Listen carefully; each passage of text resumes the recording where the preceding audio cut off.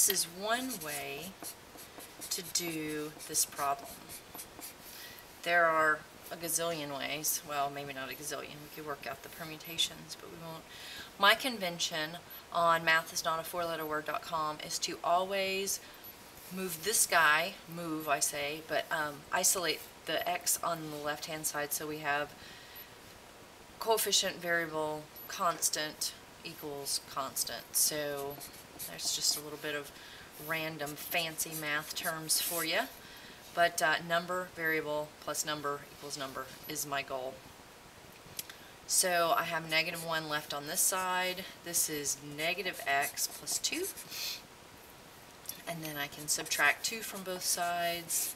And I get -x equals -3. Divide by -1. Get rid of those negatives. And so I have x equals 3. Oh great, right on my table here. One way to do this problem, and the convention that mathisnotafourletterword.com will use.